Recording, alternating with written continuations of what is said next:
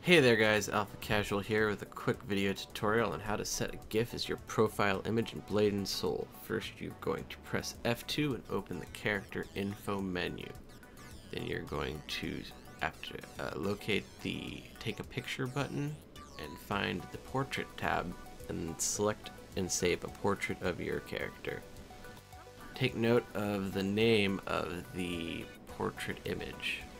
After that, go into Windows, into your default picture folder, and locate the Blade and Soul section. After that, go to the character shot folder and locate the portrait that you have just taken.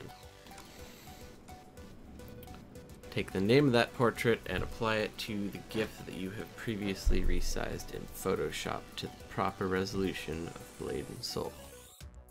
Make sure to rename the GIF as .gif.jpg or the server will not allow you to upload the file.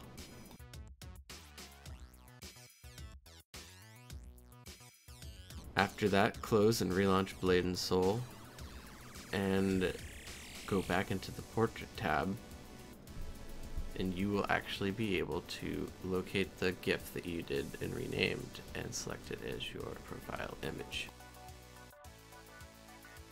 And if you have any questions, you can put it in the comment box below and I will do my best to get back to you with a quick answer. Like, subscribe, share, do all that fun stuff.